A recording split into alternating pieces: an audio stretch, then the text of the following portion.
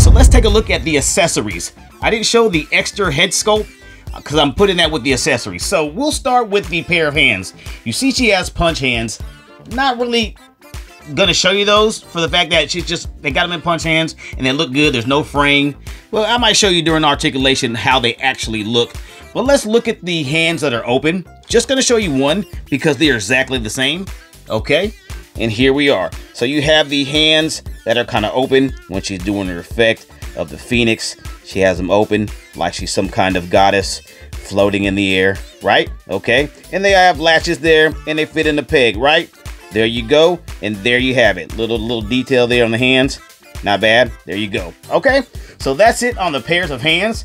We'll go to the face portrait just to see how that looks versus the other. Okay, here we are. Of course, her eyes turn colors. Once she gets into that phoenix mode, yep, she gets all hot. There she goes.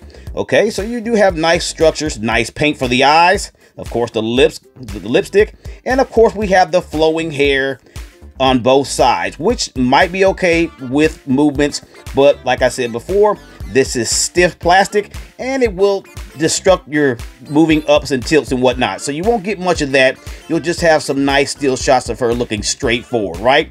Straight forward, okay? But it does look good. I mean, great mold. Have the hair flowing. Of course, she's in her mode, and so she might be levitating and doing her thing, right? But it looks good. So not bad on that. Okay, next up, we'll start with the flame effects. Okay, we'll start with the first half. This is the piece. There you go. I mean, what do you really say about this? They've made translucent fire, got it the way they like it, and here you have it. It's just a second piece. And then you have another piece here, and what it does, they connect together, right? They have these, there's peg systems there, and they snap on in certain areas. Let me see if I can try to do that real quick. Let's see. Kind of hard doing it while you're doing the film, right? I think I did it. So yeah, so that's it right there. So there you have it. That part connects just like that. And then you put the other piece behind it, which is the phoenix, right? So there you are. This is the two piece. I just showed you, put it together. Looks very good. Let's put that up and let's look at the phoenix itself, right? Okay. All right, there's your phoenix itself. Now, I gotta admit that this is pretty nice for the fact that, yes, you put some lighting to this, it will pop out and come to life and look really good, having these different colors of orange on there and yellow. So this will pop out very nicely. It does have a lot of detail of like flame effects / feather effects. Then you even have kind of a flame effect in the eyes. So it looks really good, really nice. I do like it. Okay, got it? All right, and everything that holds it together, once you have it situated, make sure you put this plastic piece in. That way you can keep it together when you're setting her inside the phoenix effect, right? Because she can stand inside the phoenix effect. Once she's in there, you need to put that piece in there and it holds everything snug. That way nothing falls out. Okay, and so that'll do it for the accessories. Okay, so let's check out that points of articulation, the POA. All right, so we know, we said it earlier about the head. It's not gonna be that great on the head for the fact that we know that the hair's in the way. So ball and socket, I took it off earlier. It's a ball and socket in the head. So you do have movements around with the hair. Not bad, right?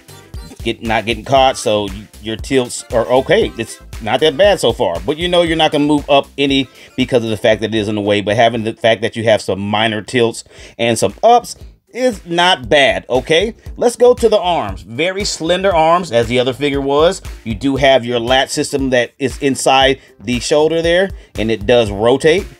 Okay, got it, rotating there. So that's good for great movements, for high movements. If you need to do something like that, you will be able to. Okay, all right, and then you're gonna also have your bicep swivel.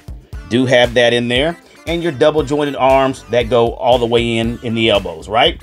Of course, since the hands are interchangeable, they do rotate. And take a look at those fists. Since we didn't look at them close before, there you go. There's your fist. You got them. There you go. Let's get a little closer. There you go. There you go. Okay. Nothing crazy, right? Just basic, okay? And that's the same on both sides with the arms. Of course, like I said, they do move and everything on the on the wrist because they are interchangeable and they have their own latches. Okay, the center of the body does have a lot of play. You can move it around, and you do have your crunch system below where the belt is, so you can crunch the figure up as we see here, right? Not bad. Of course, you got your dumbbell joints, and your thigh swivel is there, right? Okay, double jointed knees there, and your feet are on rockers. They do rock, and they're on lat system as well. There you go. Okay, and that's the same on both sides. So all right, so the figure itself, just like we've seen before, nothing new, but hey, it looks great. Gotta love it, and that'll do it for the articulation.